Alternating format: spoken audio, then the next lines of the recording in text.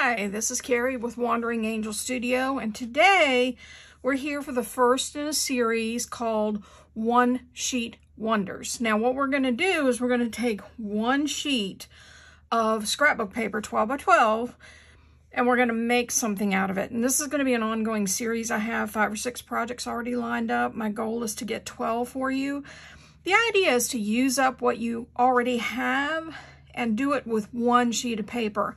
I've seen a lot of these done, and what they end up doing is they'll use one sheet of scrapbook paper, but then they add in like tea-dyed paper and a bunch of other stuff. That's not what this series is about. This series is about using one sheet of scrapbook paper, and that's it, other than some glue. Okay, so today, what are we making out of this sheet? Well, this is a sheet out of the Tim Holtz French industrial pad.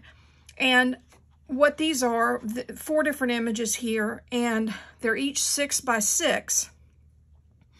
And what they are is they are miniatures of the sheets that are actually in the paper pad. Like I said, this is Tim Holtz French industrial paper pad. So what are we going to make today? We are going to make little envelopes. These are like coin pouches, okay? There's a small version here, and there's a larger version. The cool thing about the larger version is it will actually hold artist trading cards. Let me get a blank one here and I'll show you. So you can slip an artist trading card in here if you like to make artist trading cards, and you can send this, not through the mail because it's too small, but you can put it in another envelope and send it. So in addition to getting the artist trading card, they'll also get a little envelope that they can use for ephemera and whatever they, whatever your friends want to use. I made a craft one here because I wanted to demonstrate, yes, you can make them out of craft and they look pretty cool. You can also buy them in bulk as craft envelopes, but the thing is you don't get the designs that you want, and that's why we're going to be using Tim Holtz paper today. Now there are 2 sizes here. They're both made out of 6 by 6 sheets of paper. Instead of cutting this on screen to save time, I've already cut some paper. I've got bunches here. I've got paper from both the Dapper paper pads as well as the French industrial. Really like that. But what we're going to do is I'm going to show you how to score and fold these so that you get both sizes. It takes one sheet of paper for each size. Let me put these aside here.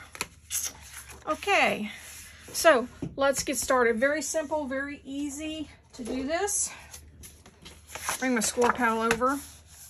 Now, I rotate this piece of paper because it's just easier for me to keep track.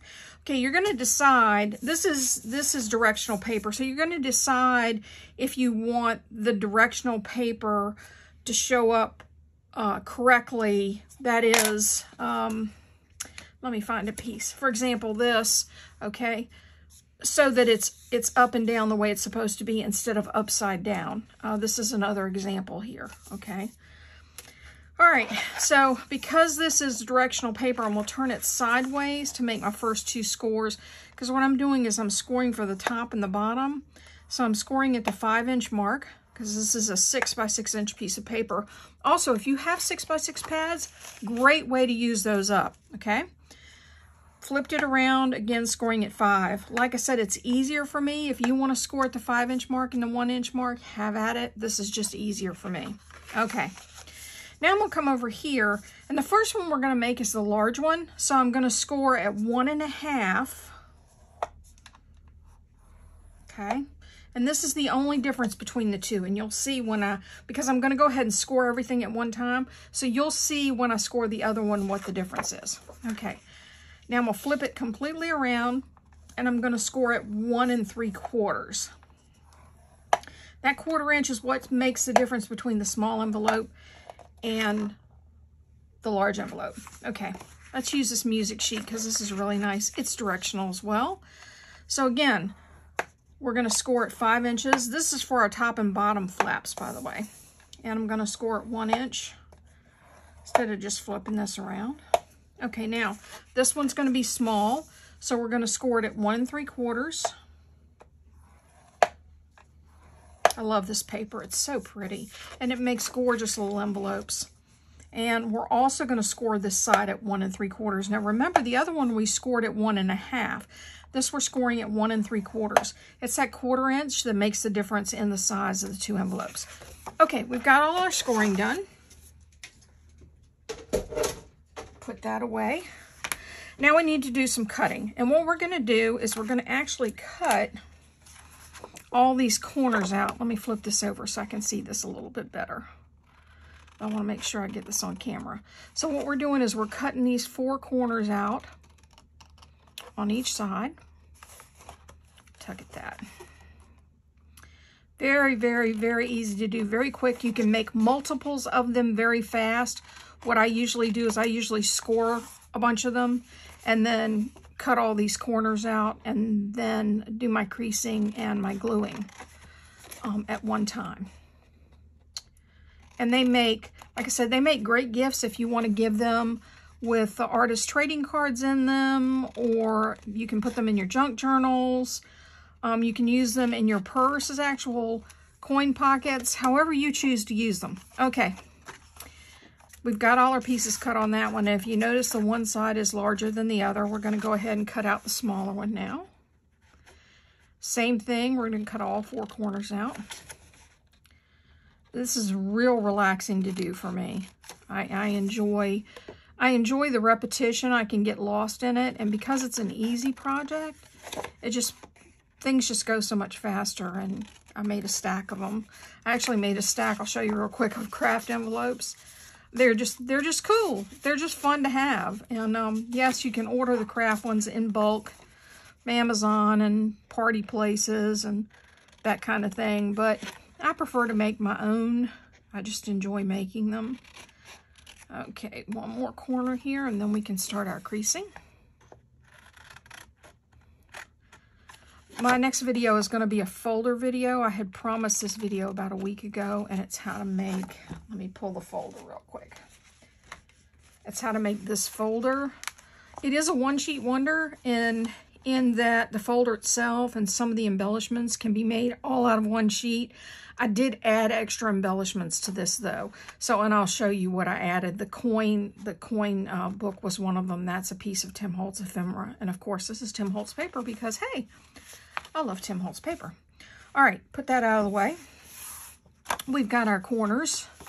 So now I'm going to flip this over. And I don't ink these until the very end, once the envelope is together, especially if I'm not sure what book I'm putting it in. You know, if I'm putting it in a junk journal or I'm giving it as a gift, that's when I really come back and decide, well, am I going to ink it? If so, what color am I going to ink it? Okay. Now that you've got it like this, now is the time you want to round the corners, okay? Because if you try to do it this way, yeah, that's not going to work. So now is the time to round the corners if you want to round them. If you have a decorative punch that, you know, punches fancy little holes in the corners, that'll work too. As long as you can get it in the corner punch, you're good to go. So you can do a lot of things with this in terms of decoration. Now I'm going to go ahead and fold over here, crease this. And you'll notice one of these tabs folds over a little bit easier than the other one. Like this one folded over really easy. That's my bottom.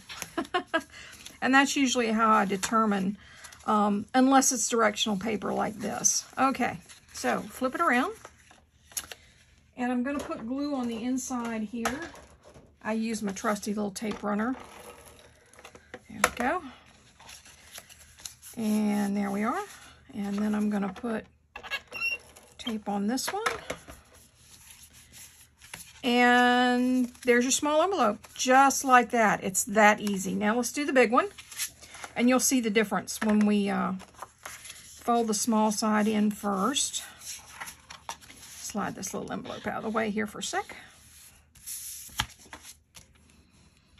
Okay. Aren't these just cute? They're just so adorable. I just want to sit and make bunches of them because I enjoy doing it. Okay. Around the corners.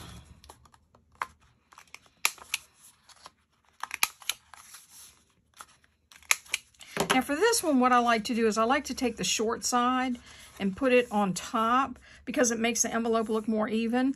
And if, like here, you didn't cut those pieces out on the corners, you know, straight, that's okay. Nobody's going to notice because you're going to pull this flap up and that flap's going to cover everything. Okay, so I'm going to put the glue on top this time on the longer side and then just flip this over. And since this is directional, this is going to be my bottom.